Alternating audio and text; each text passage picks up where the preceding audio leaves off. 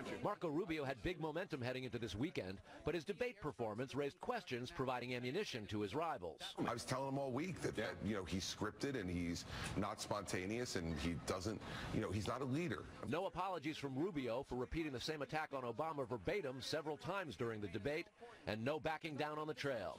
We still have time to get this right, but we're running out of time.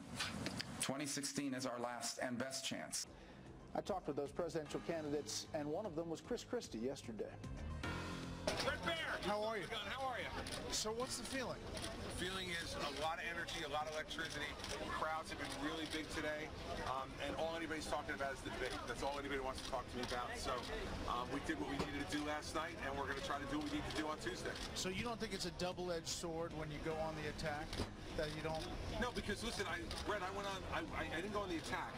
I showed people the difference between me and Marco Rubio. It's not an attack, and I didn't say anything last night to Senator Rubio that wasn't fair that I haven't said before.